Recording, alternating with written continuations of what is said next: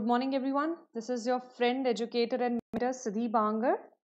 So let's start. We've been waiting for this prelims test series, so I hope you had a good Friendship Day and a good Raksha Bandhan. Briefly about me, I'm Siddhi Bangard, and I have 3 years of teaching experience. I did my undergraduation from BIT Mesra, appeared for 4 mains and an interview, and qualified for all the CAT-ZAT and other MBA exams, and did my post-graduation MBA in HR from XLRI Jamshedpur. With that, folks, we'll proceed for today. So, at Unacademy, you get daily live classes, live test and quizzes, structured courses. That means all our courses are aligned to the UPSC syllabus and unlimited access with one subscription under the UPSC CSE category. You get access to all our courses that are recorded or live right now or upcoming.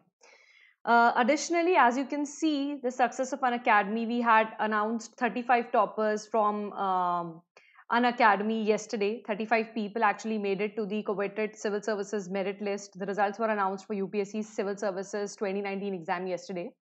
So, folks, we also have the Plus subscription about which you're already familiar and under which you get all these facilities. We also have Iconic program, especially for the freshers and for the repeat aspirants, so that they get that one right way to actually go ahead in their journey for UPSC. Under this program, you will have a personal mentor who will help you throughout the 3 stages of the exam: the prelims, the mains, the answer writing, optional selection, and finally the interview stage, where he'll help you out with personality development or to fill out the detailed application form. So our subscription plans are as follows. For the Plus, it is 44,000, but you get an instant 10% off if you use my code SPUS. And for the Plus course, again for 2 years, the cost comes down to 58,000. If you use my code SPUS, you get an instant 10% off. And similarly for the Iconic, so for a 24-month subscription to the Iconic program, you get an instant 10% off if you use my code SPUS, and it comes for less than 45,000 per year. And for a yearly Iconic subscription program, the cost comes down to less than 58,000. So definitely the 2-year program is worth enrolling to, and you get an instant 10% off if you use my code SPUS. You can use my code SPUS for any of the UPSC CSE category courses or programs, whichever you choose. So Iconic is plus something more, and that something more is personal coach, daily mains Q&A practice, study planner, and personalized feedback. So a complete program under the single roof. So choose wisely, choose Unacademy and choose Iconic. Folks, those who have been following me regularly, I also have a new course launch. I have already completed the India and the World Asia edition on YouTube. 21 videos under this are already there on the YouTube. The playlist is already with all of you guys in my Telegram channel. I'm launching a new course on Unacademy between 10th to 23rd August 2020. The timings will be 8:30 p.m. in the evening. 1 hour session each, and we'll be covering India, Japan, India, Russia, India, USA, India, Middle East, and India, Africa in part 1, because we've already covered India and its neighbors in the Asia edition. And then going on to the September course, which will be launched in September on Unacademy only, the India and the World series, I will be covering Latin America, Europe, and the international organizations. So with these 3 parts, we will be completely covering IR. So who is this course for? This is for the political science and IR students, because it has a full coverage of India and the world. You need not look any further. And for GS mains also, because I will be covering all the current events related to international relations. So your IR part for the GS will also be covered in this course. Nothing will be left out. So a complete course all in all. With that, folks, this is again another of my course already running on Unacademy, a complete course for science and technology, current affairs between May 2019 to May 20. Please go and check it out. We'll start for today. So the ground rules remain the same. Feel free to do as many questions wrong as you can and to make as many mistakes as you can. Because once you make mistakes here, you won't repeat them there in the prelims examination. That I'm quite sure of, because if you have decided to do UPSC Civil Services, you're already intelligent enough to identify that you won't be making any more mistakes. Then don't be sad if you don't perform well today. It is okay. Everybody has a bad day. Even Usain Bolt has bad days, and so does Roger Federer, and so does Michael Schumacher, and so does Michael Phelps. So that's okay. Also, There will be 20 to 30 seconds given to read each question and 30 seconds to answer it, except for the rapid fire round. You already know the rules. And most importantly, it's a morning session. We are meeting after Friendship Day and Raksha Bandhan, so enjoy the session. That's what it is for. And I believe that you will improve each day. So believe along with me that you will improve each day. So with that, folks, good morning to everybody who's here. Yes, and we'll start. Okay, I'm all good, Suman. Thank you. Good morning, Prashant and Nandu. So we'll first start with the monthly 5. All right. And there you go. The first question is on your screen, folks. And after 15 seconds, I'll start the timer. Danny, not exactly 60 seconds all the time. Sometimes 50, sometimes 60. It'll be like that. But you will get enough time to read the question. And your time starts now.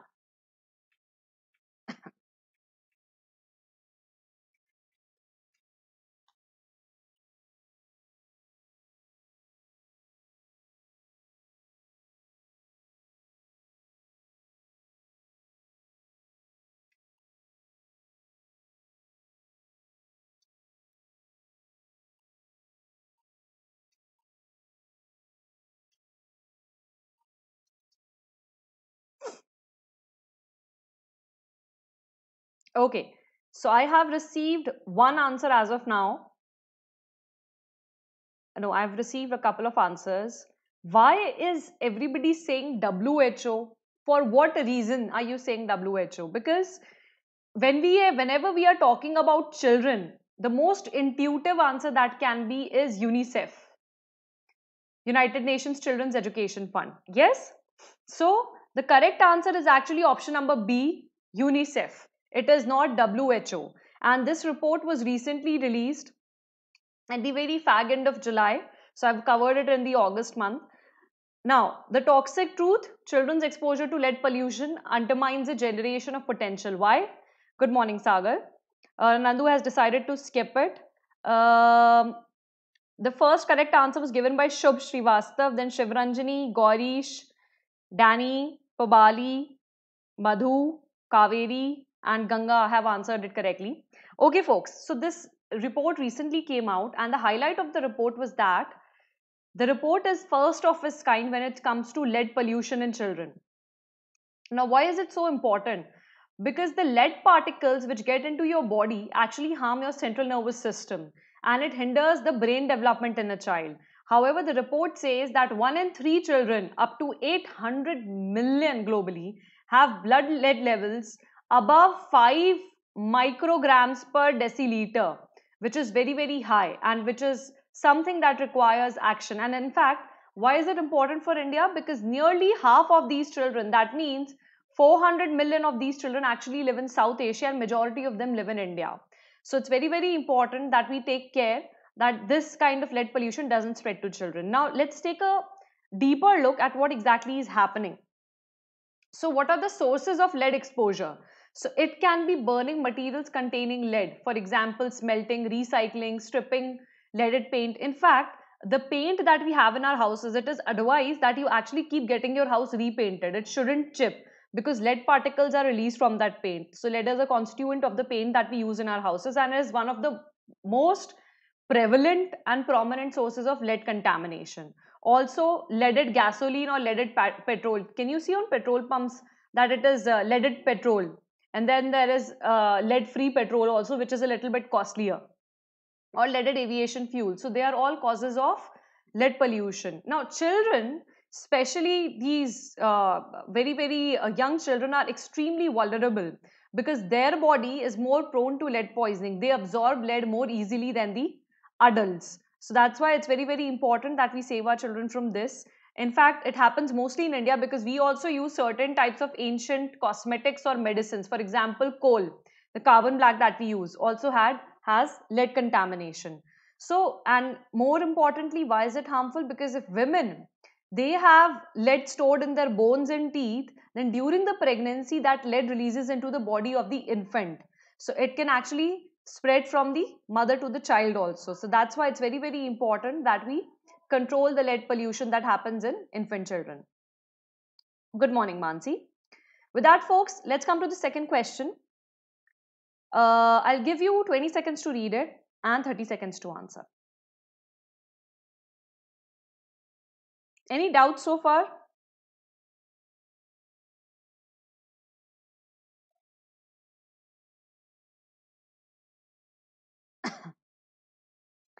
Okay, your time starts now.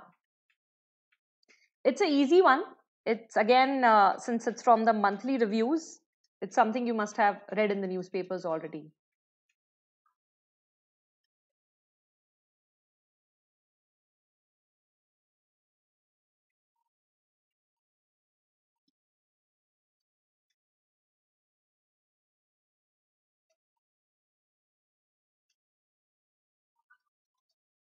Great.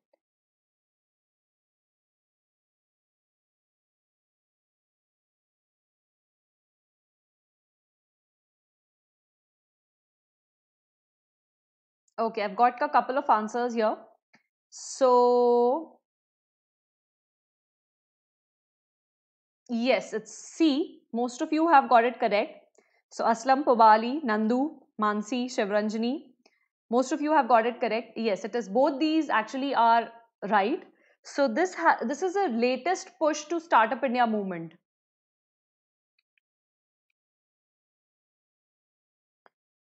We already have this movement, and as a push to this, we now also have AIM iCrest. I will talk about it in great detail. So we will be helping, or we will be setting up incubators which will help the startup ecosystem. How? By training those startup entrepreneurs and providing them with either financial capital or human resource capital, or aiding them in understanding the entrepreneurship landscape in a better manner. Now let's look at this. So Niti's Ayog's, it was just launched in the fag end of July and August. And here, it's actually a joint venture between Bill and Melinda Gates Foundation and Wadhwani Foundation. Let's look at what Atal Innovation Mission has apart from this.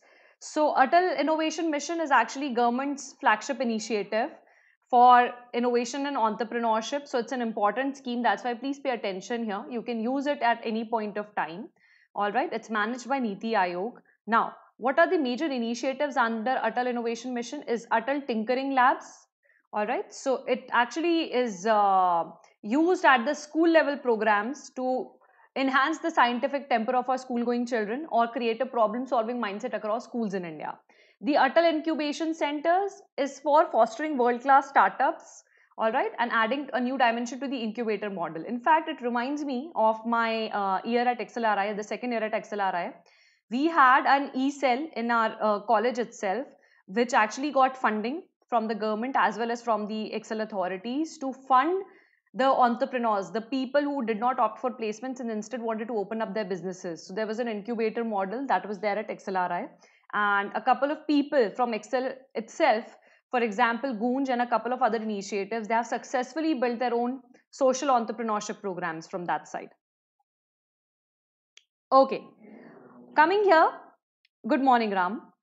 Atal New India Challenges. So we will be having product innovations in this.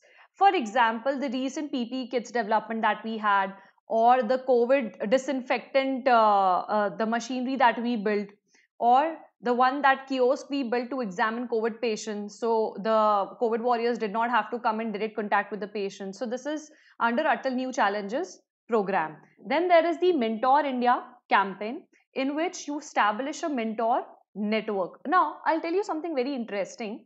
Most of the B schools actually have already a mentor campaign for them. So, for example, in my B school, the place where I come from, we have an XLRI alumni network, and they have their own mentorship programs in each city of India. Wherever the people are working from XLRI, for example, Chennai, Excel Mumbai chapter, Excel Jamshedpur chapter, Excel Bangalore chapter, New Delhi chapter. So there you have people who are already in higher positions, know a lot about the business, and they mentor the students who recently come out of the colleges.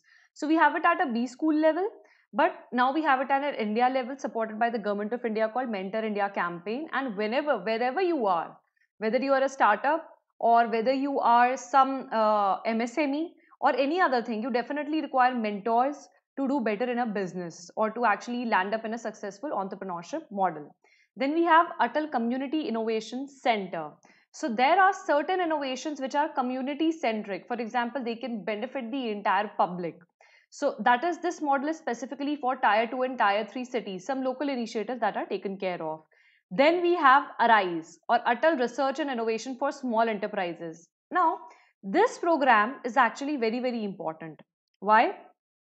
This is important because small enterprises or MSMEs, they usually don't have enough money to do the innovation part. Now, they are the economic engines of the country, but imagine if we bring in some sort of innovation, or if we are actually able to provide them with better machinery or better human capital, they can really contribute much more than what they are doing right now.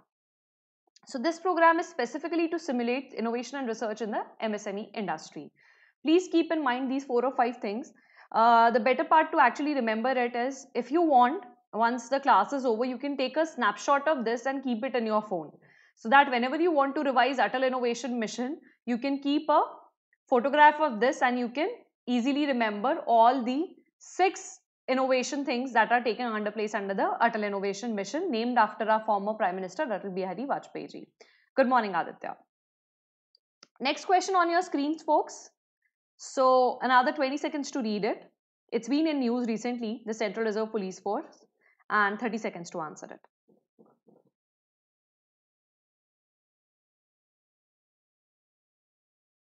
And your time starts now.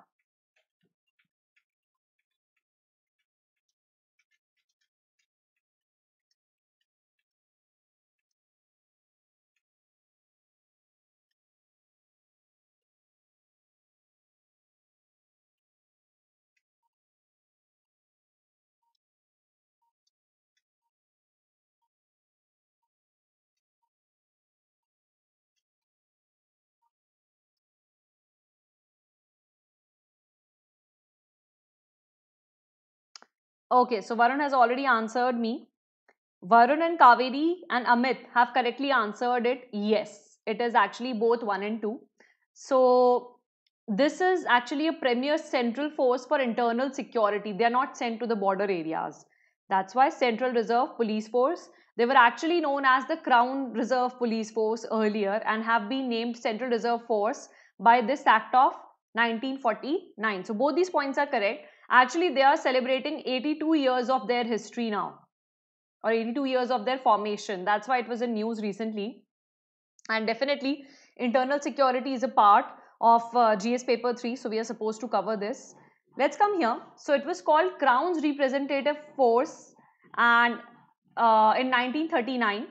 And then actually it came in, the CRPF Act was actually came into force in 1949, 10 years later when we got independence. So definitely it's a premier central police force of Union of India for internal security. In fact, you can find CRPF forces mostly at the railway stations. You'll find some of them at the railway stations or at the bus stands also, and even at the airports.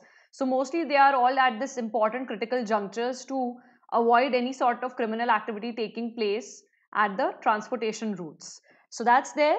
And the act, the CRPF Act, actually deals with the constitution of this force, the duties and control and administration of this force, and the offences and punishments that come under this force. And if anybody who does any discrepancy as a member of this force, what is to be done with them? So the entire act deals with the complete administration of the Central Reserve Police Force. All right.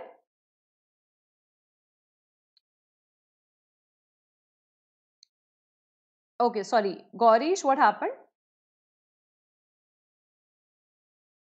So you answered A, why? They were established, but it is governed. That's what it is written here. So you can't have A. They are governed by the Central Reserve Police Force Act. So the second is correct. Na? So how can you write A only? Yes? Aslam and Gaurish, understand this thing. The question is, the agency is governed. It's not talking about establishment. It's talking about governance. So it is governed under this Act of 1949. That's why option 1 and 2 both are correct. Is it clear now? They are also part of the internal security forces now. Can you please, Danny, go and visit the defense chapter in India Air book? you will find all the various security forces that we have in India, be it the Assam Rifles or the ITBP, they're all listed under the defense sector. So it's an important chapter for you to undergo if you want to read internal security. In fact, while I was preparing, what I did was I tore away the pages of defense from India Air book, and then I kept attaching notes to it of my own. So whatever police force was mentioned, or whenever something happened under the defense sector, then I used to keep attaching notes to the main notes that came under the defense sector in India Air book. So you can do that also. All right.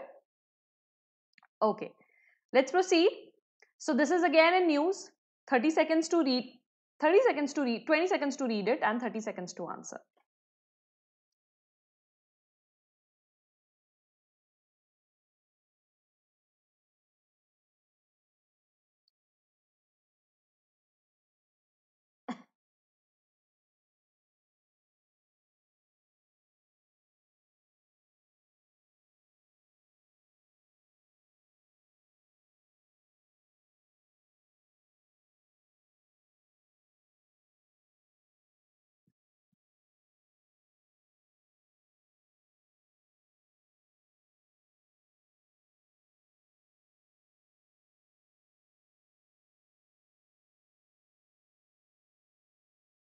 The time starts now.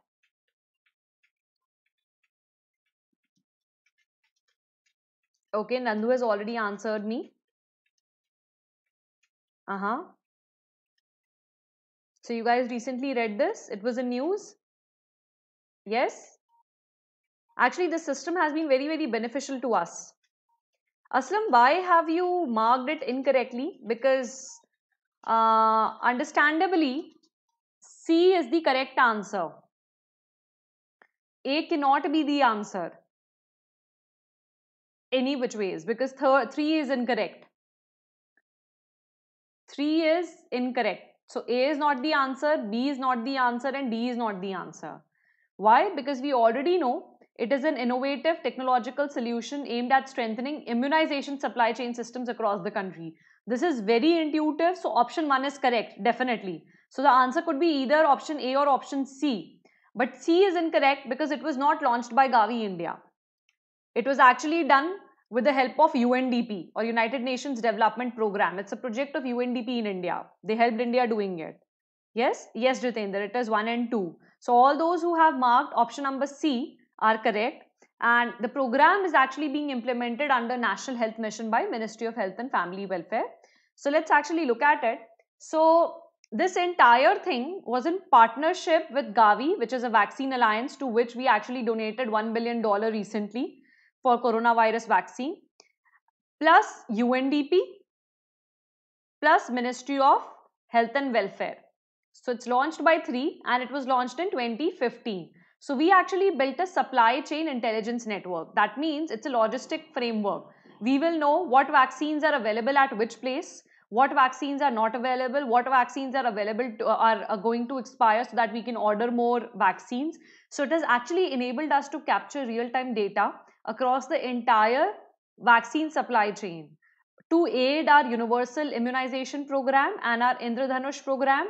And currently, this entire event network is actually helping us aid our COVID vaccinization program. So we can actually, if we have a vaccine, or even if we want to do the trials, we can make use of this intelligence system or this ICT technology, which is taking part in the vaccine sector.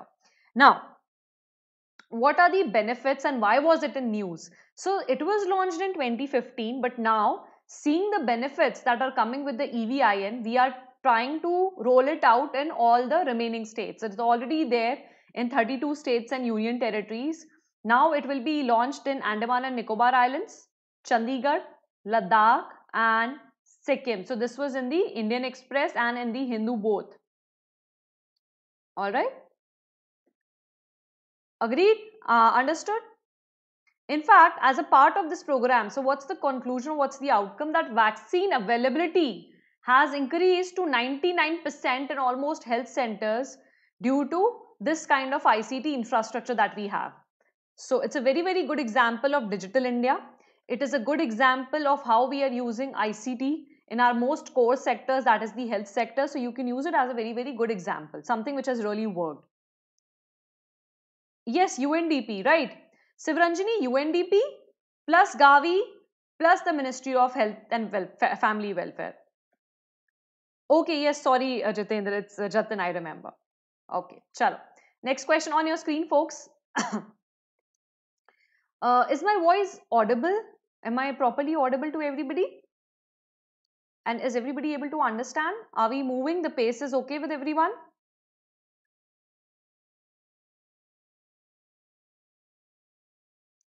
Okay. So I'll just start your timings in another 5 seconds.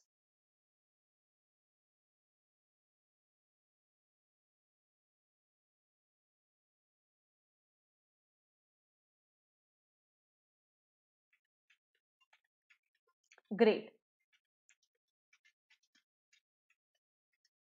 This thing I think came yesterday itself. So this should be an easy one.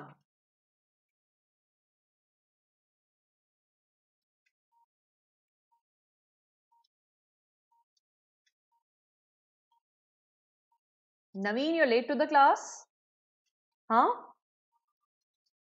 Shouldn't be late to the class, folks. Come on time.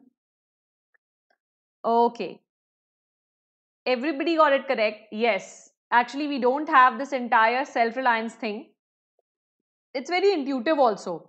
Even if you didn't know the answer, Jatin and Nandu has planned to skip it, but the rest who have answered it, it is correct. A is the answer. So Jatin and Nandu, even if you didn't know it, just think about it very intuitively.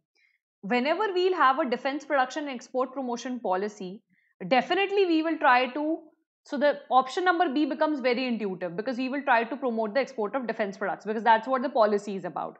The second is we will try to encourage R&D, innovation, etc. because that has always been the agenda of the government. So B and C both cannot be the answer. None of the above. Let's see. None of the above automatically cannot be the answer because these two are objectives already. So none of the above cannot be the answer, and hence by just simply logical elimination, A becomes the answer. Now, otherwise, even if you don't know the facts, even if you can't do all this, just understand very simply. When it comes to the defense sector, it's a very, very sensitive thing. So first of all, we won't go around announcing that we will become independent in the defense sector by 2030. Second thing is, realistically speaking, it is very difficult, still very difficult, because defense development requires not only a lot of money, it also requires a very highly capable human resource force. So we still don't have this, or a lot of equipments to actually test what we are kind of trying to develop. So we will definitely require international assistance at least for some time to come, until the time we have complete accessibility to all the nuclear warheads or the nuclear machinery or even the missile technology. So we're still far behind than the other top 5 countries. So definitely we can't have complete self-reliance in defense manufacturing. We can have programs to move towards it, but definitely not put a date on it. So it's like that. Okay, coming here, this was there in the PIB release. So yes, the answer is A. Now, what are the other goals and objectives of this scheme?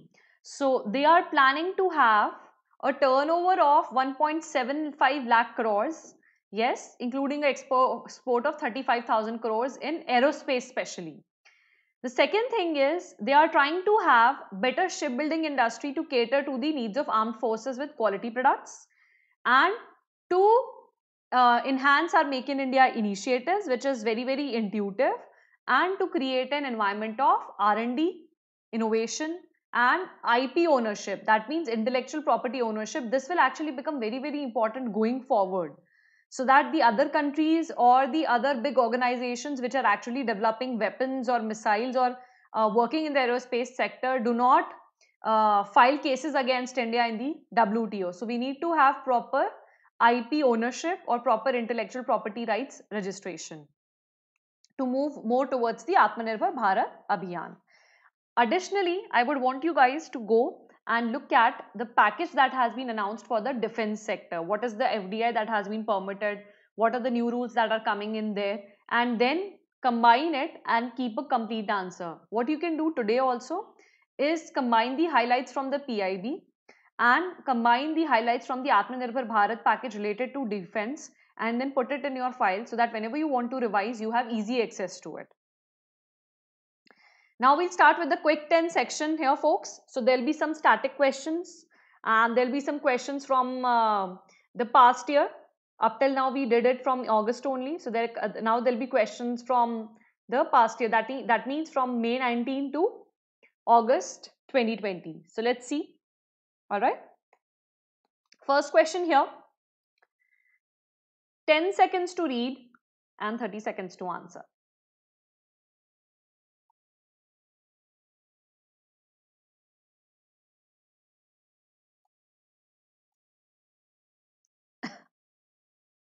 There you go.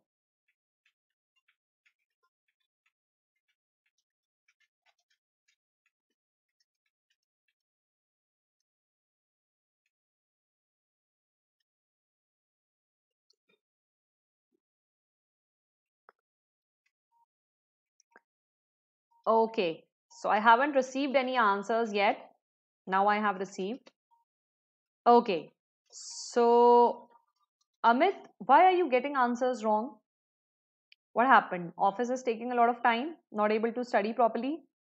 The correct answer is B, UAE. Amit, it will never be Iran. If it would have happened in Iran, we would have been hearing it left, right, and center.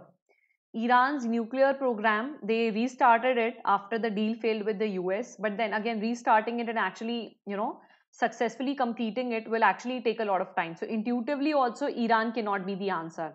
Kuwait, we've never even heard about them. They're a small country, we haven't even heard about them. So the possible answers could have been either Saudi Arabia or UAE. Alright, but UAE is actually far ahead of all these Arab nations. UAE is developmentally quite ahead. So definitely this becomes the quite intuitive choice and it has been in the news for a while. So all those who gave option number B, they are correct. Option number A, I told you why it cannot be the answer. Iran was trying. It had a centrifuge plant also, but they weren't actually finally successful because they pulled out due to the Iran-US deal. Yes, Prashant, it's Barakah. Very good, Nandu and Prashant, you're correct. So this is where this place is, Barakah nuclear plant. This is UAE. This is Gulf of Oman. This is Strait of Hormuz. Remember, we have discussed this in the previous sessions. This is Persian Gulf here. Why is it Persian Gulf? Because this is Iran and Iran was called Persia in the past. Now, there you go. This is Abu Dhabi. Very closely located to Abu Dhabi is the Barak nuclear plant. Understood? And UAE now is the first country in the Arab world to actually produce nuclear energy. Now, why are we saying that it is the first one? So, this actually UAE was helped by Korea Electric Power Corporation of South Korea in actually achieving the criticality of this nuclear reactor. And what do we mean by criticality of a nuclear plant?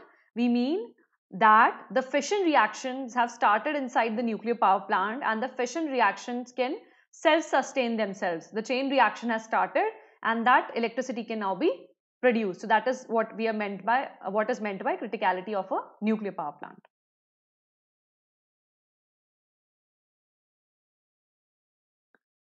Yes, it is for energy purpose only, Amit. Yes, Aditya. So both of you, the thing is, see how it happened. Originally, US and Iran had a deal that US will remove the sanctions from Iran and Iran will completely shut down its nuclear facilities. Now, post the failure of the deal, because the sanctions weren't being removed properly or Iran wasn't being given access to peaceful uses of nuclear energy. So, Iran wanted US to actually, do something about the deal. They wanted US to also act on its commitment of the deal. US decided after Trump came into power that they are not going to do anything about it. The deal break off. Now Iran is working in consortium with China, but definitely it's too early for it to actually resume its entire program because these are all very recent happenings, something which has happened in the very, very recent past. And for nuclear facilities to actually come up, they require a lot of time, especially for countries like Iran, which is right now facing sanctions, so much so that they actually scrapped the entire Chabahar project also because India couldn't give them the money to continue with the Chabahar project, and that's why it went to China. So that's the whole idea. Is it clear, Aditya and Amit? We move on to the next question. I think my throat has again gone for a toss. All right. Uh, 15 seconds to read and 30 seconds to answer. So those who have joined my class late, don't come late to the classes. You lose out on good questions. Yes. So please try to be on time, everybody. And your time starts now.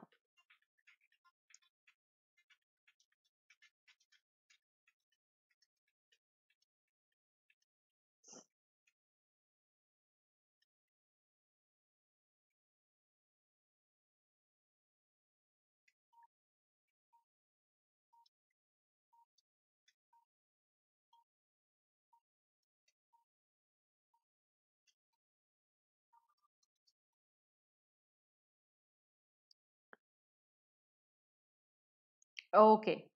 So, Amit, your answer is option number B, is it? Okay. Okay. So, guys, the correct answer is actually A only. Japan is not the only country who opposes a moratorium. It's Canada also and a couple of other countries which actually utilize whale meat. Usually now whale meat is considered to be a delicacy in Japan, and I will tell you some interesting story about whale meat, but as of now Japan is not the only country. Canada is also there and some other nations are also there. So the International Whaling Commission is actually there to curb the hunting of whales. Why? Because if you lose whales at a very high rate, then you lose the entire ocean biological system or ocean ecosystem. So for that, we have the International Whaling Commissions, which actually bans commercial whaling or commercial whale hunting. And however, they allow whale hunting for aboriginal subsistence. Or for example, there are certain communities which are very, very old communities, ancient communities, which actually survive only on whale meat or which actually survive only on hunting whales and then for their subsistence. So there are non-zero quotas means then in that cases whale hunting is allowed, but not for any sort of commercial purposes whale hunting is allowed as per the IWC. Now let's look at this. So this International Whaling Commission was actually set up in 1946 to provide for conservation of whale stocks in the ocean ecosystem and to lead to orderly development of the whaling industry. And in 1982, IWC adopted a moratorium. Moratorium means complete ban on commercial whaling. So Japan, Canada and a number of other nations actually opposed this moratorium. So it's not only Japan. However, these countries actually permit their citizens to go for whale hunting, especially for the aboriginal communities. That means the very, very ancient communities who have been inhabiting these nations for a while, and they completely rely on whale hunting for their food and for their sustenance. So coming here, in 1994, the Southern Ocean Whale Sanctuary was also created by the International Whaling Corporation. Now, why was it this entire thing in news? This entire thing was in news because after a 31 years moratorium on commercial whaling, Japan decided to go against the international standards or the international ban on commercial whaling and set sail in July 19 to go ahead with commercial whaling, though not on a very high scale. The quota that Japan has fixed for itself, or it has been fixed by the IWC, is 277 whales. So they'll be seeing what they want to do. Only 2 boats went around, but they defied this ban to save face. Now the problem is, interestingly, yes, it is legally binding because they actually set sail. It's an international ban, and so the signatories, they actually acquiesced that yes, we will not go for commercial whaling. So this was signed in 1946, as I've already told, and in 1982. The IWC or the International Whaling Commission had a moratorium. Now imagine, why do actually they have a legally binding treaty or something which actually binds them, is because uh, if you don't have it, imagine if everybody goes and hunts whales in the ocean, because a lot of countries have a huge, huge coastline, then there'll be a huge crisis. So that's why this thing was put in place. Now, coming here, if we talk about it, so interestingly, the whale meat became popular in Japan back in the times of World War II. So post World War II, Japan was completely ravished and ravaged. So while they were actually forming back again, whale meat was a cheaper source of nutrition. So people started hunting whales and eating whale meat. But now, since it's prosperous again, whale meal is now a delicacy. People don't really consume a lot of whale meat now. So even when Japan wants to go ahead with commercial whaling, they are still not very sure how the whale meat will be taken by the Japanese. If there is no local consumption, there is no need to actually go for commercial whaling. So that's the story behind it. Is it okay? Okay. Varun, I don't know the number of members here. I didn't go into looking for the entire history of IWC, but you can please check it. All right. Okay, folks. The next question is on your screens. And 10 seconds to read it and 30 seconds to answer it. It doesn't matter actually how many members are there because nobody is going to ask you the number of members. What you really need to know is why it was in news and what is doing what about it. All right. Okay. Next question on your screens. Because there's so many international organizations, you cannot go ahead and remember the members and observer states in each one of them. We'll only remember it for a very few prominent organizations. Okay. So, okay. Naveen and Nandu, Suman, Sivranjani, all of you got it correct? Yes. Atul, it is not both. It is not both. This option is incorrect. It's actually a landlocked country? No. It has a coastline, Ivory Coast. Do you remember? Ivory Coast is very, very famous. This is related to this nation only, Côte d'Ivoire. That's why it cannot be a landlocked country. So option 1 is automatically wrong. That means option A and option C cannot be there. Now, it was never colonized by any European country. If you know that it's Ivory Coast and if you know that it was in Africa, then definitely it was colonized. A couple of countries that weren't colonized were either Nepal and Bhutan. Okay, so let's come back here. So why was it in news? That I'll tell you first. So we actually, India went ahead, our Prime Minister went ahead and we actually inaugurated a free trade zone for IT and biotechnology in Côte d'Ivoire. And that was an important milestone in the 150th anniversary celebrations of Mahatma Gandhi in 2019. So this entire free trade zone was built with the help of the Exim Bank and we gave $20 million there.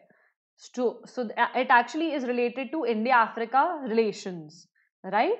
Now this entire free trade zone has a computer assembly plant, VSATs, networking labs, human DNA labs, data storage network and all the other various ICT facilities.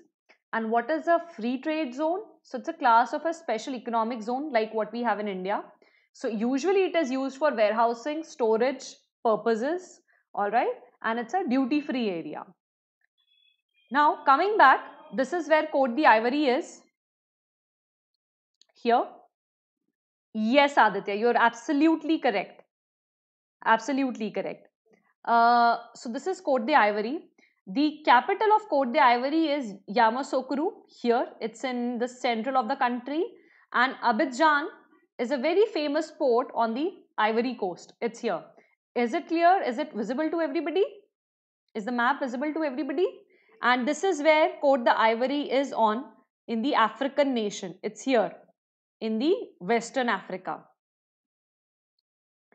And Ivory Coast is on Atlantic Ocean. So this part is not in Central Africa, it's in Western Africa. Its capital is Yamoussoukro and Abidjan is a famous port in Côte d'Ivoire or known as the Ivory Coast.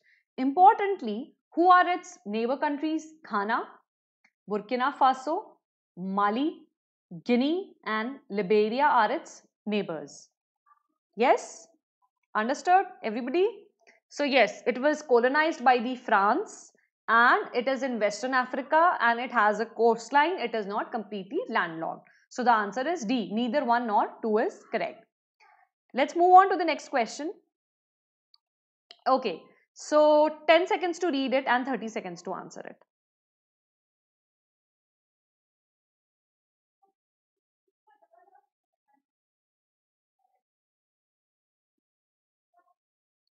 Okay.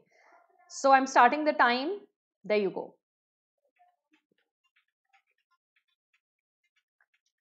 Folks, any doubts so far? Anything that you want to ask?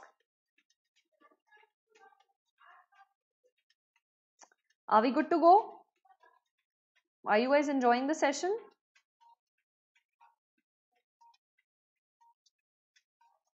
Okay.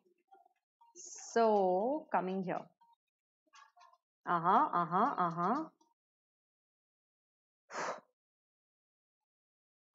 Guys, ये वाला question सही होना चाहिए था सबका. Everybody should have got it correct because I just discussed this. And yet, nobody. Iran is a Middle Eastern country, but it's not exactly an Arab country. Iran is not an Arab country. It's an Asian country, rather, you can say. Nobody has answered it correctly. Why? It fails me. I gave you a very biggest hint here. I discussed the Arise program and I said it was for the MSMEs. Do you remember? Yes? Thank you, Aslam. So when we discussed that it is for the MSMEs, how can you write that it is for the higher education institutions? We just discussed it. I think second or third question. This obviously cannot be there because no international labor organization is involved there. It's Bill and Melinda Gates Foundation. Yes. But nobody has given me the answer D. Everybody is either A or B. Why? Were you guys not listening? I'm highly disappointed because we just got this thing. We just discussed it. I was discussing Arise and I said it's a very important program because we really don't have a lot of innovation and research in the MSMEs. Amit, you were there in the class when I discussed it. So I'm highly disappointed with everybody. I thought this would be a sitter. Guys, make mistakes. Do whatever wrong you want, but listen properly. Listening is very important. I don't enjoy telling you everything. I tell you everything. We discuss each of the questions in detail. Why? Because even if the same question doesn't come in the exam, you have all the information related to that particular question so that if any other question comes, you can answer it. So for this 1.5 hour, the most important thing or the most important line to success is listening properly. We are here just for 1.5 hours. I don't even do a lot of questions because I don't want you to flood with information. But whatever we do, I want you guys to focus. So the correct answer is D. I already told you iCrest we have discussed. The Arise program is for small enterprises. So it is for the MSME sector. Agreed? So I told you guys, yes, you guys should be sorry. Highly disappointed. So do this, read this because it's an important mission. See, innovation, ICT are a big go-go areas of our government. And if you use them in your answers, honestly, trust me, you'll be fetching better marks than rest of the people. See, the whole idea of civil services is everybody writes the same answers. But what you do extra, it's like everybody will be serving a plain plate there, roti, sabzi, dal. If you add some pickle and some garlic chutney there, your answers just becomes better. And these kind of naming of the government schemes or initiatives, if you are able to remember them, that fetches you extra marks. And not just for mains, but also for prelims. And obviously, just going by the civil service values, it is important that we know about such programs. You are going to be a civil servant. You're going to be responsible for a district, right? So take things seriously, folks. Now, let's move on to the next question. Okay, so there you go.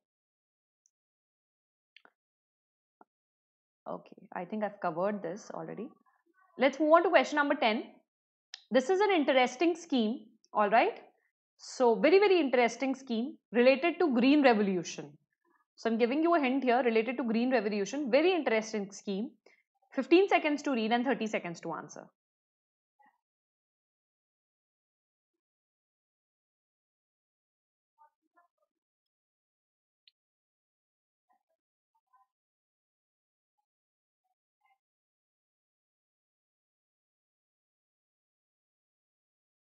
The time starts now.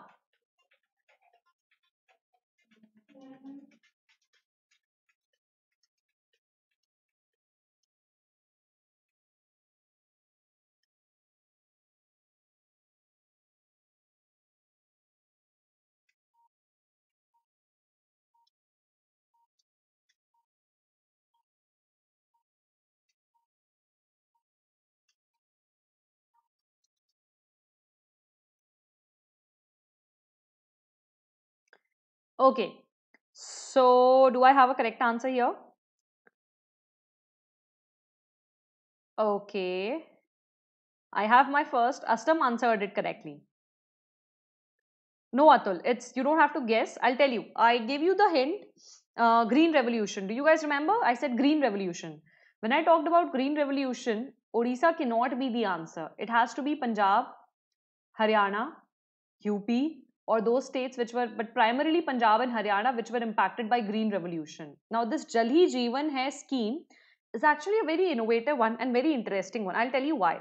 So, in Haryana, they have paddy cultivation. And if you actually look at the climate map of India or the weather map of India, Haryana does not have much rainfall. So, what they do, they actually pump a lot of groundwater and then they have paddy or rice growing there. So, this scheme is actually to diversify from the paddy crop to other crops which require lesser water, and that's why Jal Hi Jeevan Hai scheme. So this crop diversification scheme is there in Haryana. So very interesting scheme, very good initiative by the Haryana government, actually laudable initiative.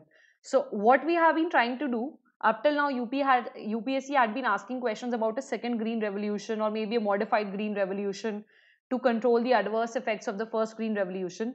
But this scheme is actually very practicable. That's the beauty of this entire scheme. Yes, green revolution mein groundwater. So the groundwater comes from by pumping the groundwater. So earlier, the groundwater table was very high in Punjab and Haryana. See, Punjab and Haryana, a lot of rivers actually flow through Punjab. So the groundwater was good enough. But these areas don't have a lot of rainfall, if you know. Okay. So in that case, if you keep pumping out water, because rice is a very, very water intensive crop. So it's good for actually Odisha or West Bengal because they have a huge frequency of cyclones and a lot of water keeps flowing in all the round of the year. And that's why we have a lot of rice growing areas in Tamil Nadu and Kerala and the southern region because they have a lot of water because of the southeast monsoon. But these areas, Punjab and Haryana, don't get that kind of monsoon. That's why we are having this kind of scheme here. Yes, Nandu, you're right. Now, coming here, obviously, but how do you actually force the farmers or coax the farmers to go for a crop diversification? You tell them that even if you grow something else, we will support you through the minimum support price and we will also support you giving you seeds and fertilizers. We'll provide you support to grow other crops than rice. Second, restoration of groundwater table is one of the objectives of the scheme. So it's a very, very wonderful initiative to actually reverse the adverse impact of the first green revolution that we have in the 1960s. So the correct answer is option number C. Please go and study the scheme a little bit in more detail. In fact, I have it here for you itself. So we are diversifying the paddy area into maize, arhar dal or pigeon pea and soybean. All right. Coming here, this is to actually reduce the area of water guzzling crops in Haryana. Technological innovation to establish alternative crops for sustainable agriculture, resource conservation, restore groundwater table, control soil water fatigue because of rice wheat cycle that we have already discussed at one of the adverse effects of green revolution. Soil conservation and micronutrients balance should be conserved. And finally, how we are doing it, that we will tell the farmer that we will be there to take your crop or to buy your crop if you are growing something other than paddy.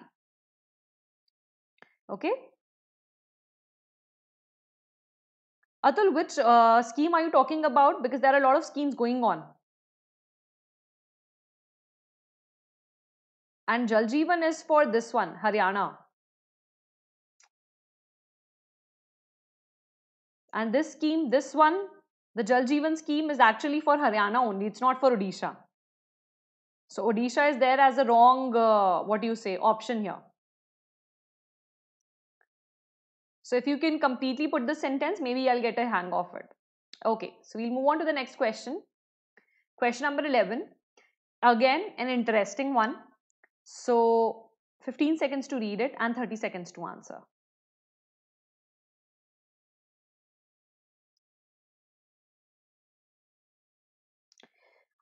PMFBY is Pradhan Mantri Fasal Bima Yojana, Aditya, the crop insurance scheme.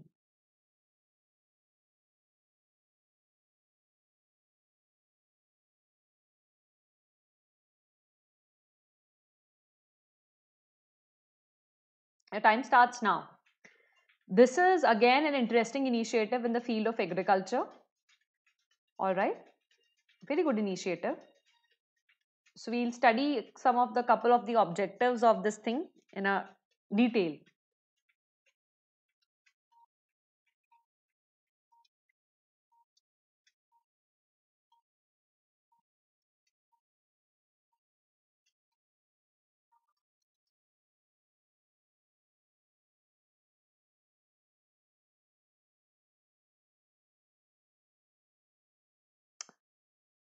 Guys, there's a trap in this question, so read it carefully. All right, read it very carefully. And as I said, there is a trap, so nobody has answered it correctly. Read your question carefully. What is it talking about? Nope, it's not A, it's not C. It's actually B. Option number 3 is incorrect. Read the sentence again and you will understand why option number 3 is incorrect. It's a question on beekeeping. So a committee was set under Bibek Debroy, who used to write articles in Economic Times on beekeeping. So these are the recommendations from that committee.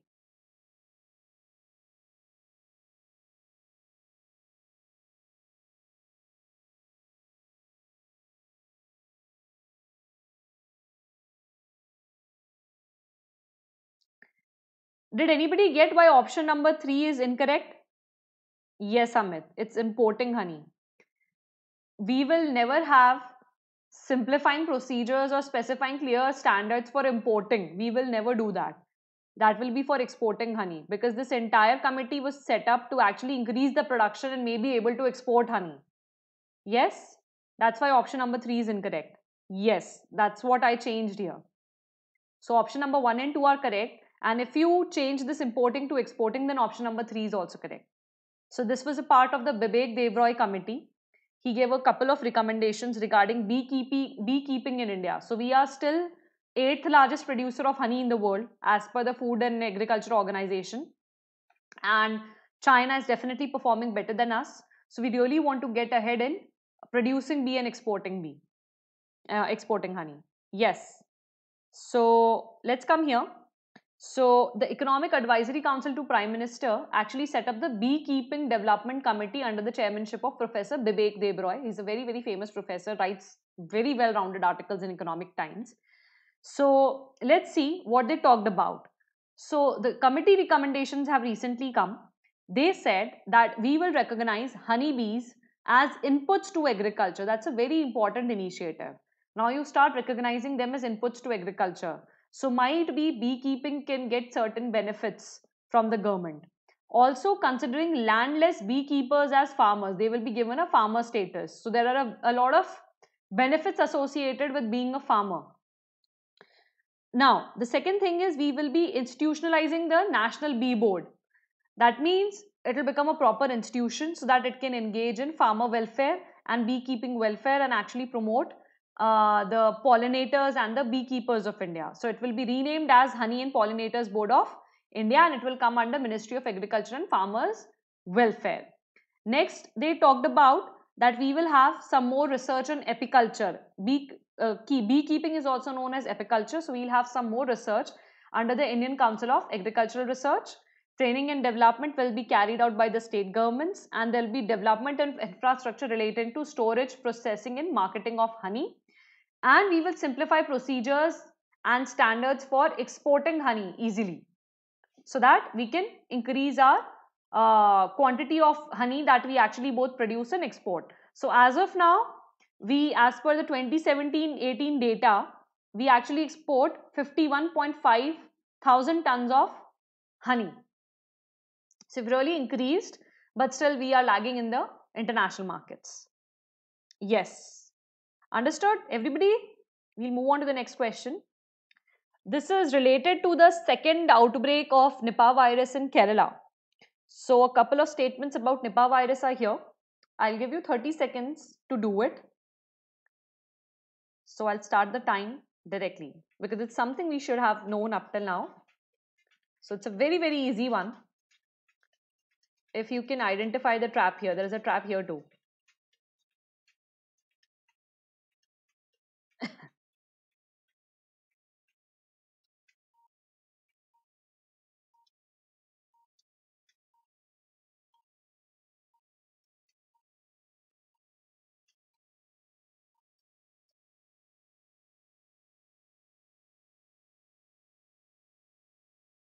Okay. Yes, Nandu actually gave the correct answer. It's 1 and 3. Monkeys are not the natural host of Nipah virus. All these kind of viruses, they usually have come from bats or camels. Bats, camels and pigs. So the camel flu of Middle East, the swine flu, the recent corona flu is from bats, or the H1N1 influenza is from birds. But monkeys, we have rarely seen them as natural host of any viruses. Yes? So the correct answer is C. Naveen, why did you get this wrong? Aditya got it correct. Sanjeev, why did you come late to my class? Kaveri and Vidya, why is it option number 1? What made you write only option number 1? Because the symptoms of Nipah are actually similar to what we saw for corona also. Apart from that, it has certain symptoms of Zika virus also. That means inflammation of the brain and fatal encephalitis. But it is an acute respiratory infection. And that's why Kerala model was so much in news during the coronavirus, because they beautifully controlled the Nipah virus outbreak. So this was in news because in July last year also, we had a second outbreak of Nipah virus after 2018 breakout of Nipah virus. So Nipah virus, first thing, is a zoonotic virus. That means it can be transmitted from animals to humans. Monkeys, no. Bats are a natural host of Nipah virus. And third is correct. Even here, we don't see the symptoms. However, it is an acute respiratory infection and it can lead to encephalitis. Yes, Aditi, you're right. Fruit bats, Nandu. Very good. So, Suman Sivranjani, you got it correct. Sanjeev, you also got it correct. But why are you late? Sumit, you got it correct. Aslam got it correct. Gayatri, you new to my class, you got it correct. Naveen, why did you get it incorrect? Where was the... Acha, you were not sure of option number 3. Okay, fine. If you were not sure of option number 3, okay, so 2 is incorrect. 3 you're not sure, that's why option number A. All right, sure. Let's come to question number 13, folks. So 15 seconds to read it. It's an easy one. And then 30 seconds to answer it.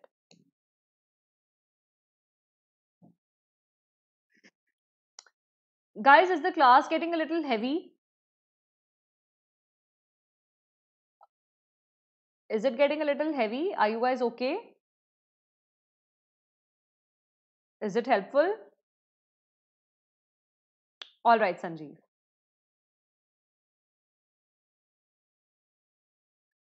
Time starts now.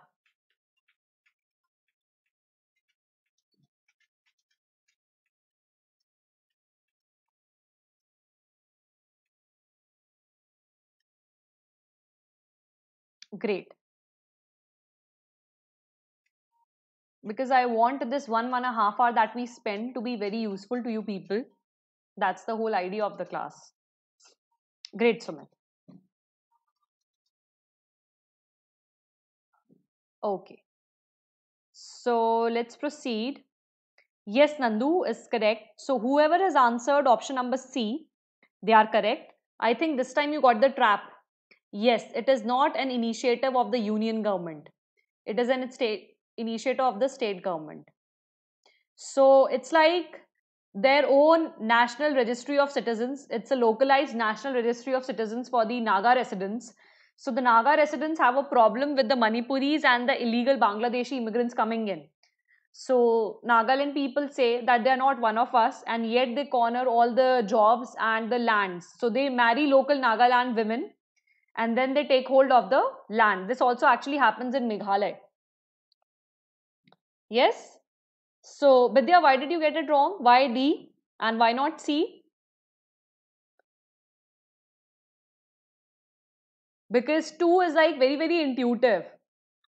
Because the inhabitants of certain northeastern states have more rights in their states than the people who come from outside. That the special provisions, do you guys remember? We discussed the special provisions. That's part 21 of the constitution. Remember? Article 371 and then 371(8) is for Nagaland till G, that we have already discussed in our previous sessions. Yes? So RIIN or Register of Indigenous Inhabitants of Nagaland, yes, it's the official first master list of Nagaland's indigenous inhabitants. The objective is to prevent people from acquiring fake residency certificates or indigenous inhabitant certificates so that they do not occupy the lands or the government jobs or any other facilities that the government provides to Nagaland under the special provisions. Going forward, this was there in the Hindu in July 19. Now they have completed the registry already. Let's move on to question number 14. Vidya, you haven't answered me. What happened? Easy one. So I'm starting your time right now.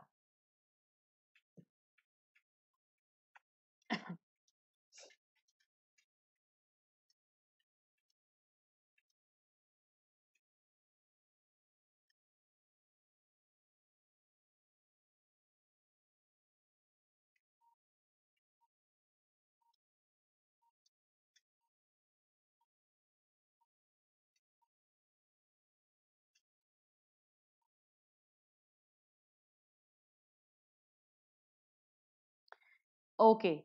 So any correct answers so far? Very good, Naveen. Okay. Yes. Option number B is correct because it's not Ministry of Defense, it's Ministry of External Affairs. Do you guys know there is an additional important information? Bangladesh is the only country for which we have a separate division dedicated. That's the kind of importance we accord to Bangladesh in our foreign policy. So it's the only country which has a separate division, completely separate division dedicated to handle Bangladeshi affairs. And the recent Indo-Pacific division has been set up for Indian Ocean Rim Association. I've already discussed this in my IR classes on YouTube that are there. ASEAN region, Association of Southeast Asian Nations, and the Quad. Can anybody tell me who are the members of Quad? Australia, US, Japan, India? Yes? Now it's Quad plus one. Vietnam and South Korea and New Zealand have also joined in. Piyush, why option number A? Yes, Nandu, MEA. Madhu, it's not option number A, it's option number B. Gayatri, it's option number C nahi hai. Acha, Aditya is option number B, pakka. Very good, Aditya. Vidya, why are you getting answers wrong? Okay, so the Quad has Australia, United States, Japan, and India. Quad Plus is Australia, United States, Japan, India, plus Vietnam, South Korea, and New Zealand. Remember it because the Quad and the Quad Plus were both in news when the recent Galwan Valley standoff happened between India and China. Yes? Yes, Astam. Yes, Aditya. Next question on your screen, folks. Let's move on. Okay, Piyush, you retract messages and then you go back to that. It's okay. Next question on your screen, folks. 20 seconds to read it and 30 seconds to answer it.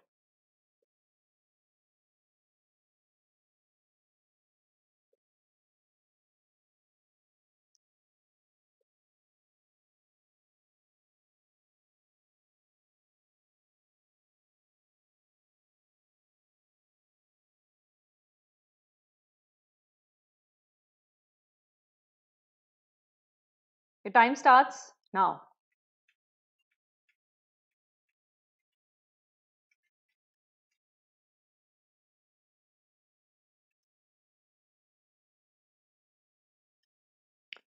Sanjeev, why option number C? Nandu has said option number B. Okay. Suman has also said B.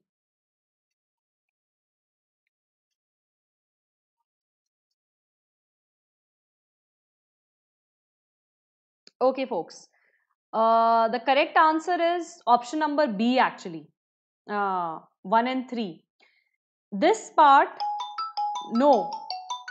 Not all relief activities are actually carried by Ministry of Home Affairs. For agriculture distress or agricultural calamities, it is actually taken care of by Ministry of Agriculture, and hence option number B is incorrect. It is incorrect. That's why the correct answer is option number B. 1 and 3 both are correct. NDRF is a part of the public accounts of government, which is already given in the constitution. Yes.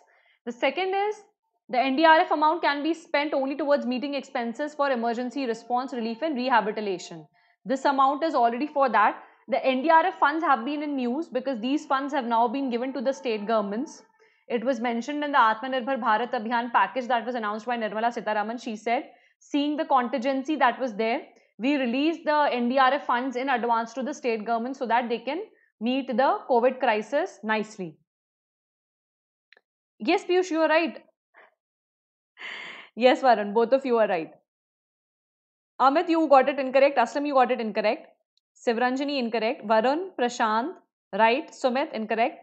Aditya, very good. You got it correct. Gayatri got it correct. Okay. So let's talk about it here. So this is what we have. As of now, the NDRF or the National Disaster Response Fund is financed through cess on certain items and excise and customs duty on certain other items, and it is a part of the finance bill. Also, the additional budget is provided through the National Calamity Contingency Duty, and other budgetary support is given to the NDRF. Additionally, this NDRF is located in the public accounts of Government of India under reserve funds not bearing interest. That means these funds do not give any interest to the Government of India. The last point which actually made the difference is Department of Agriculture and Cooperation is actually responsible for monitoring relief activities for calamities associated with drought, hailstorms, pest attacks and cold wave or frost, while any other natural calamities are monitored by the Ministry of Home Affairs. Sorry.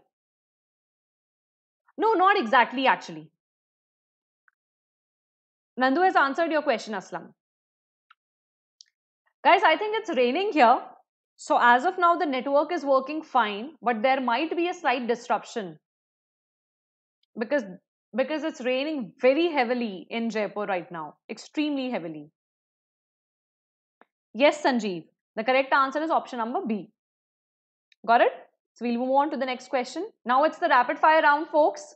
So I hope there is no internet disruption at my end because it's raining extremely heavily. So you all know the rules of this rapid fire 5 round. We'll have 5 questions. So we'll be selecting the top 3 and the fastest 3. Yes? So those who answered correctly in the least amount of time. And then I'll declare the final winners. Agreed? So we'll proceed. There you go. First question on your screens. Only 30 seconds to answer. That's another rule. 30 seconds to answer, top 3 and fast 3. Your time starts now. Amit, it's not even drizzling. It's like a total, it's all blurry outside. It's raining very heavily here. So I'll complete this as soon as I can so there is no disruption in our class.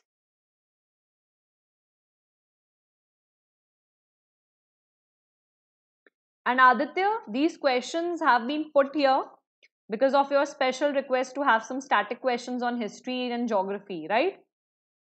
Okay. So, Nandu, okay. Actually, Aslam got it correct first. Aslam got it correct. It's actually both. It's now option number C. So Aslam, Shivranjani and Sumit are my top three here. Aslam,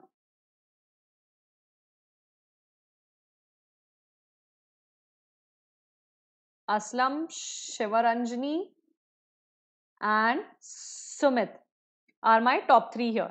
Yes, the correct answer is option number 3 or option number C. Both 1 and 2 are actually correct.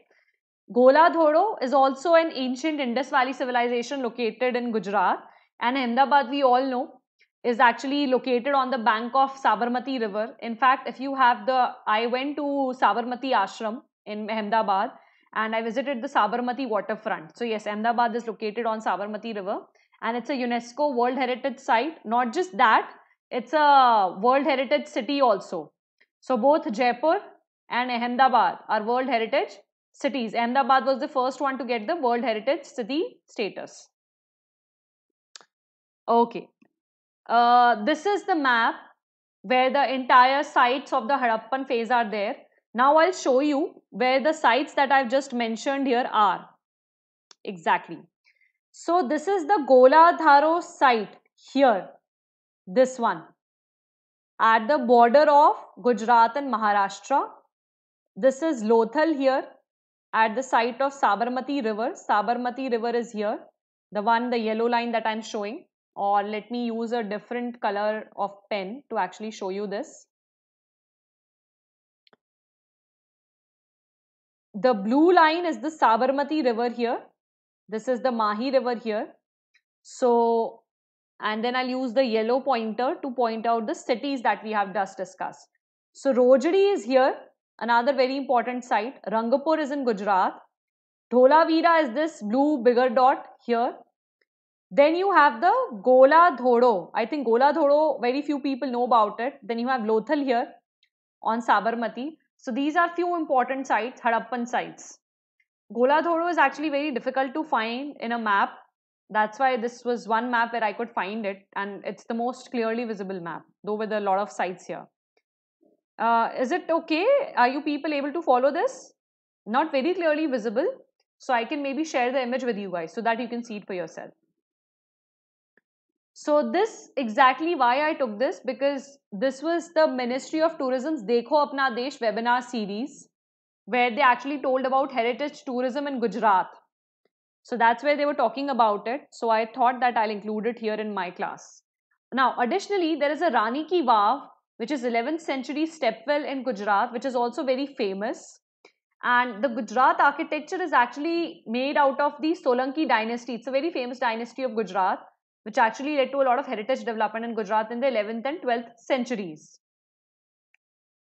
And Sultan Ahmad Shah actually set up the Ahmedabad, the present capital of, sorry, not capital, but an important city of Gujarat. Are we good to go, folks? We already know about Bharuch and Khambat, the Gulf of Khambat or the Gulf of Cambay and Bharuch. They were important to Maurya and Gupta empires. Yes? So I'll proceed. Okay. Seen in currency. Yes, seen in current. Yes, Aslam. And Lothal is believed to be one of world's first seaports. So that's an important information. Okay, we'll move on to the next question here. I think then, okay. So question number 17, easy one. It was recently in news. So 30 seconds to go. Nagaraj, you're new to my class. So the rules of the game here are 30 seconds I'll give you to answer the question. And top 3 who answer it correctly in 30 seconds. So after 5 questions, whoever wins the competition of the rapid fire, we'll announce his name. That will be the winner of the rapid fire round. Okay, let me see some answers here.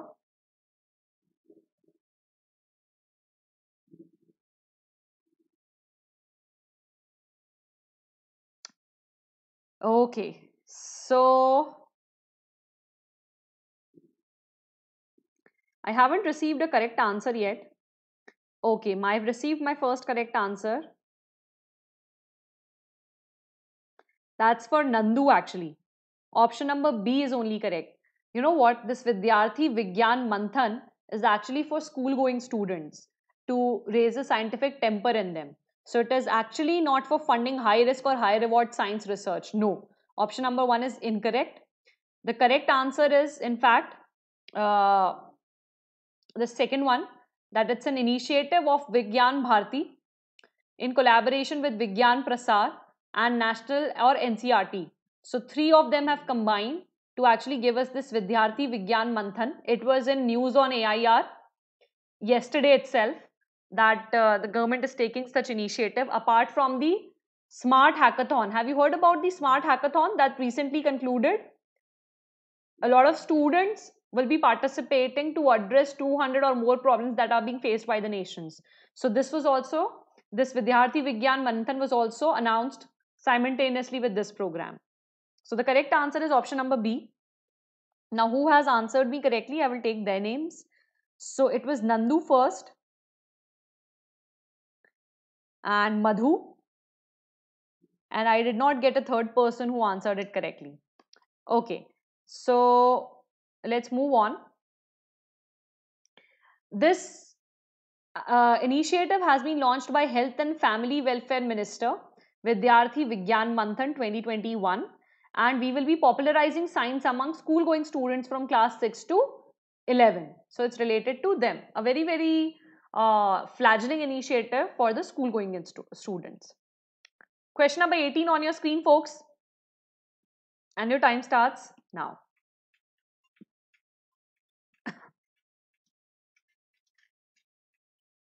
The rain has subsided, so maybe the class can go on properly.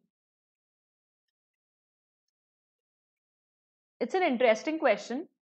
It's related to art and architecture. So I'll discuss it a little bit more in detail. Maybe it will be informative for you.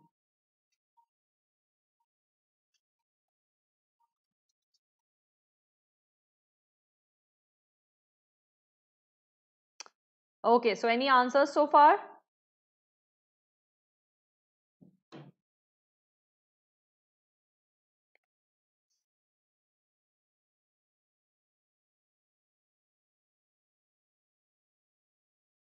Okay, so I have only got 2 correct answers as of now. No, I've got my 3 correct answers. So I'll announce. Option number A is actually correct. The Udaygiri caves, they are actually present at 3 places in India. Udaygiri is in Madhya Pradesh, Vidisha. Udaygiri in Odisha, the Bhubneshwar caves. Udaygiri in Khandagiri. And Udaygiri in Bihar. That's why I've specifically mentioned the Madhya Pradesh ones. They were not constructed during the reign of Ashoka, but in fact, they are one of the only caves which can be corroborated to the Gupta period. And they are the sites of 3: Vaishnav, Shakti and Shaiva or Shaivism. The Udaygiri caves completely represent all the 3 forces of Hinduism: Vaishnavism, Shaivism and Shakti. So these are the Udaygiri caves for you, but they are related to Gupta period and not the reign of Ashoka. The Kailash temple, yes, is located at Ellora. In fact, it is one of the largest single monolithic pieces of rock cut architecture. That's why it's so famous. So that's the Kailash temple for you. Ellora caves are known for their Hinduism, Jainism and Buddhist architecture, whereas the Ajanta caves are only known for their Buddhist architecture. This is cave number, I think, 16 in Kailash. Buddhist viharas, we all know, viharas were meant as a place for shelter or for dwelling in rest of the Buddhist monks. So option number A is correct. So my top 3 here are Sumit for question number 18, Naveen and Aslam. Okay. Why are they not visible, Suman? What happened? Why are they not visible? Any problems? Let me know. Folks, this is the Udaygiri caves. They were constructed during the times of Gupta. That means the 5th century. 5th to 6th century. Now, these are the very famous Udaygiri caves. If anybody is from Madhya Pradesh And if you have the opportunity, please go and visit them. Beautifully constructed. And you can see all three kinds of Shaivites, Vaishnavites, and Shakti deities here. So please go and visit it. And if you do get a chance to visit it, please let me know how was the experience. Because due to the Corona lockdown, I really can't go out. Otherwise, I would have loved to go on another India tour that I've already undertaken once while I was working with EY. Would want to do it again. So these are the Udaygiri caves for you. This is the Kailash temple. It was built in the between 7th to 8th century by the Rashtrakuta rulers. Krishna I. Rashtrakuta dynasty was a dynasty in the Deccan region, and it was built by Krishna I. It was the climax. It is considered to be the climax of rock cut architecture in India. And you can see it's a beautifully built temple. The Shikhara is taken from the Dravidian form of architecture. Are we good to go, guys? It's a Shiva temple. Kailash temple, it's a Shiva temple. There is a stone statue of Nandi outside the temple that you can see. It's on a porch, just like it is there in the Kedarnath temple. So beautifully constructed 3 or 4 story temple.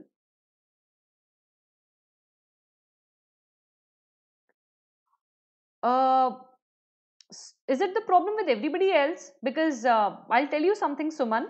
As I'm teaching you guys, I'm simultaneously watching the YouTube session with you guys on my cell phone so that I can watch, so that I can actually see the entire chat and I can see the questions quite properly. I don't see any problem there, Suman. Okay. So next question on your screen, folks. Question number 19. The second last question for today, and your time starts now. It's an interesting one. Aditya, liking the questions? Found them interesting?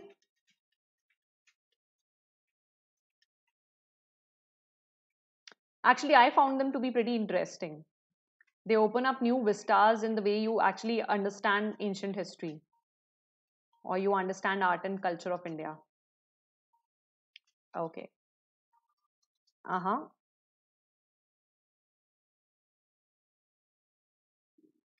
Okay, so I have got my first correct answer.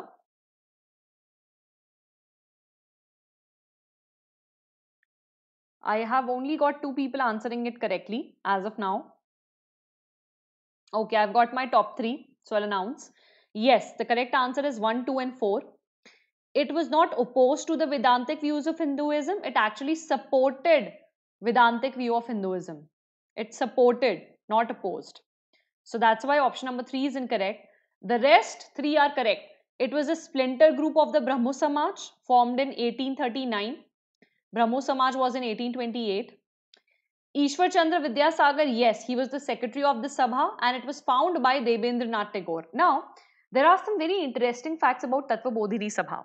So I'll tell you what they are, but first I'll announce the top 3 for this question. So the top 3 are Nandu, Sumit, and Aditya. Okay, great, Aditya. Now, coming here, so what was happening after Raja Ram Mohan's death? He found the Brahmo Samaj and they believed in monotheistic God, that there is just one God, and they believed in Adi Dharma. So still Adi Dharma is followed in some areas of India. They actually do not believe in all the Brahmanical rituals and they feel there is one God and everybody can reach that God. So after Ram Mohan Roy's death, there were certain other Brahmanical elements in Brahmo Samaj who actually got back idolatry or who actually got back into the old habits of the Brahmanical rituals. That's why Debendranath Tagore decided to separate it and they launched the Tattva Bodhini Sabha so that they can restore Raja Ram Mohan Roy's legacy, and they found it in 1839. Now, because they actually found it, interestingly, you will see if you actually go and research about Rabindranath Tagore. So Rabindranath Tagore and his brothers were unable to find brides for themselves because those who followed Adi Dharma, the other Brahmin households, they did not give girls to Rabindranath Tagore or his brothers to marry. So that was a very difficult time for the Tagore people. Debendranath Tagore is the father of Rabindranath Tagore's father. So Debendranath Tagore is the father of Rabindranath Tagore, and he is the son of Dwarkanath Tagore. He was a very, very famous trader, very, very famous in the Bengal circles. So they actually separated and they tried to carry on for a while. However, later, somewhere in 1859, Debendranath Tagore again dissolved the Tattvabodhini Sabha and they combined again with Brahmo Samaj. Now, Brahmo Samaj has been reduced to a minority, but still some people follow the what do you say, the teachings of Brahmo Samaj, and they follow the Adi Dharma. Okay, so there you go. And now we come. Are we clear? Because I'll go on to the last question for today and your time starts now. So if there are any doubts so far, please let me know. And your time starts now.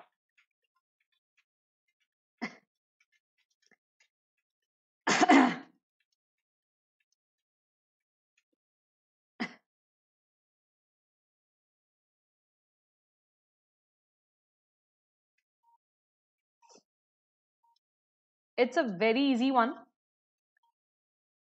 So most of you should get it correct.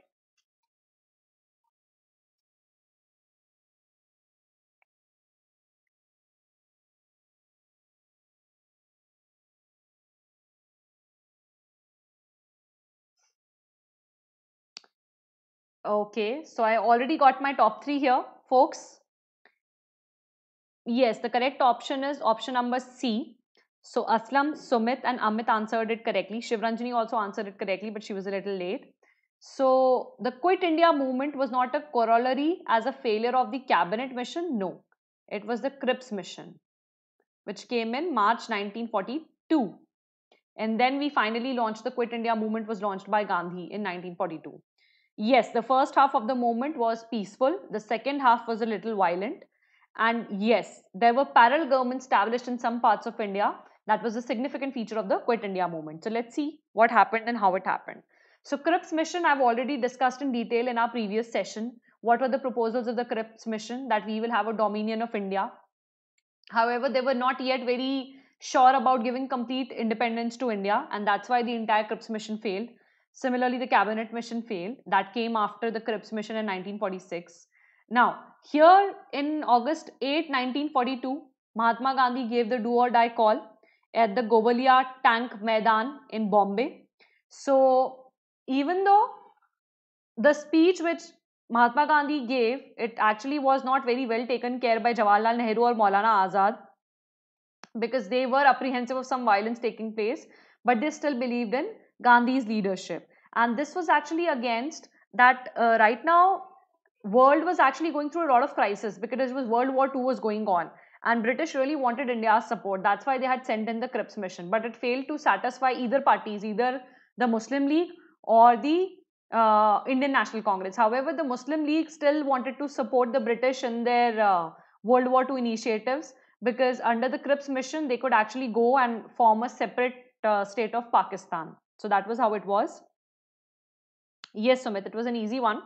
So coming here, where were there parallel governments established? So one was in Balia, East UP, all right, under the leadership of Chittu Pandey. It's there. All these things are there in the book A.C. Chatterjee, India's freedom struggle. Yes. The second one was in Midnapur district in Bengal, the Jatiya Sarkar, and in Maharashtra, Satara also emerged the seat of a parallel government which lasted till 1944. So these are the 3 places where we had parallel governments as a significant feature of the Quit India movement. Alright. The second part definitely got very violent with raids and setting up a fire at post offices, government buildings and railway stations, something which wasn't envisaged by Gandhi completely, but not completely written off by him also. Now he was actually fed up with the British government by the dilly-dallying. So this time it was a do or die call. So folks, with that I have the winners of this session actually. So I'll just announce the winners. So for question number 20, we have Aslam, Sumit and Amit, I think. Yes. So our winners for this session are actually, so question number 16, the top 3 were Aslam, Shivranjani and Sumit. Question number 17, I only had 2 people, Nandu and Madhu, answering correctly. Question number 18, Sumit, Naveen and Aslam. Question number 19, Nandu, Sumit and Aditya. Question number 20, Aslam, Sumit and Amit. So definitely we have a clear winner here. It's Sumit. So Sumit, very good performance. Yes. Very happy for you that you actually got it all correct. And you were featured in the top 5 almost 4 times, the highest as of now. Everybody has featured either 2 or 3 times. So this is the first time somebody has been in the top 3 in 4 out of 5 questions. So your preparation is going on at a good scale. At least the static part is very nicely prepared. So kudos to you, Sumit. Very well done. Congratulations for today. All those who are new to this session, this is my Telegram group link for current affairs and this is my Telegram channel link.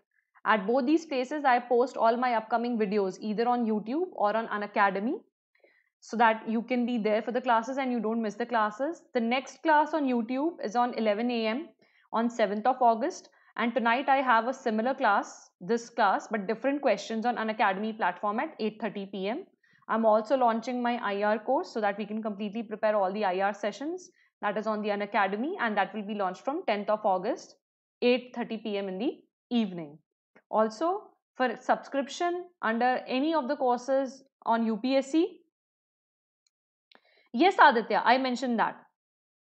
So on UPSC, for any courses under the UPSC CSE category, you can use my code SBUS to get an instant 10% off. And if you liked the session, please hit the like button.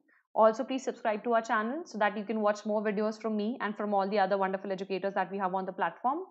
And use my code SBUS for any subscriptions under UPSC CSE category. You'll get an instant 10% off of your fee. So you're welcome, folks, and congratulations, Sumit. And with that, I'll close for today.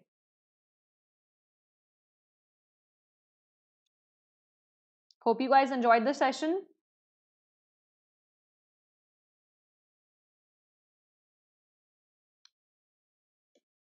Great, folks. Chalo, we'll close for today. Thank you and have a good day. And see you in the evening at 8:30.